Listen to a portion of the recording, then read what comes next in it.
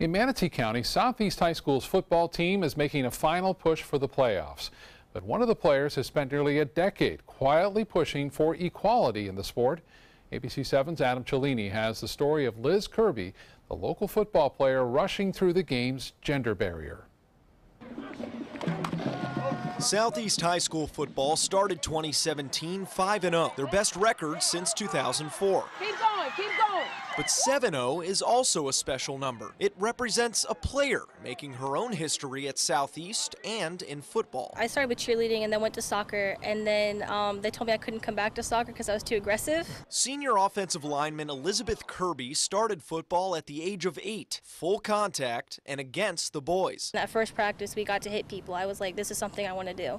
You know, it took out the aggression and stuff that I had because my parents were getting divorced at the time. That all happened. So like I had all that aggression and stuff like pent up in me, and then so like it turned into something that I can like use. Elizabeth's mother Tammy grew up an avid Ohio State football fan just an hour north of Columbus. But she admits watching her daughter on the field was at first a bit unnerving. The first practice, she took a really hard hit, but she earned the respect of all the coaches that day, because they said that most boys would not have gotten up.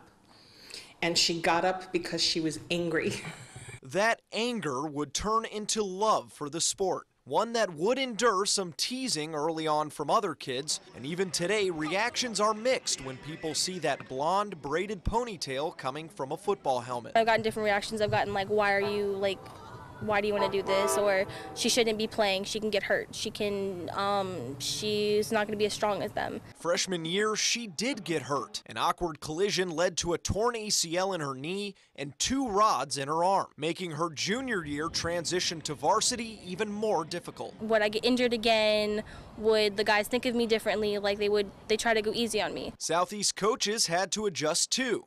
For the first time in their football lives, they'd welcome a girl onto the gridiron. There was some hesitation to begin with, just, being protective and not wanting seeing anyone get hurt. But, once she displayed that she was able to protect herself, then it was just treat her like a football player, not like a male or female. Now, certain things had to be tweaked to accommodate Liz, who, of course, gets dressed in a separate locker room. But head coach Rashad West says her passion to play outshines any adjustments. Her and her family's really made it easy for us. I mean, again, they haven't asked for any special treatment, and she just jumped right in and got going just like the guys do. And while she may only see limited action as a backup on varsity, she's done plenty to earn the respect of her Seminole teammates. So she's not like one of the people that are slack. She actually wants to work hard so she can do good and show the coach that she can do good in the games. Even younger brother TJ considers his big sis a role model. Whenever we do one-on-ones, I try to match up against her because it's fun. All right. Like I go like 75% against other people, but against her, try to go full strength. While Liz has been in high school, the NFL has welcomed both its first female referee and coach.